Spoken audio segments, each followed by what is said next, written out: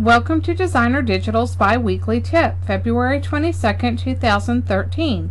This week, reversing the zoom function in Photoshop and Elements. To get the zoom tool in Photoshop and Elements, just press the letter Z on your keyboard. Check the tool options bar at the top of the screen, or if you're working in Photoshop Elements 11, you'll check the tool options bar at the bottom of the screen. If the magnifying glass with the plus is checked, you're set to zoom in. If the magnifying glass with the minus is checked, you're set to zoom out.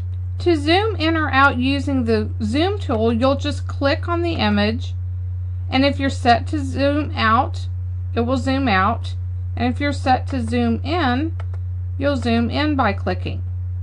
When you're working with the zoom tool, you often want to zoom in to check a detail or perform a detailed task, but then you'd like to zoom back out.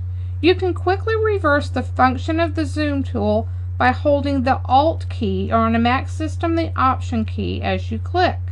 When you release the Alt or the Option key, the tool reverts back to the original direction, which saves you the trouble of having to check down here in the options bar to make your changes.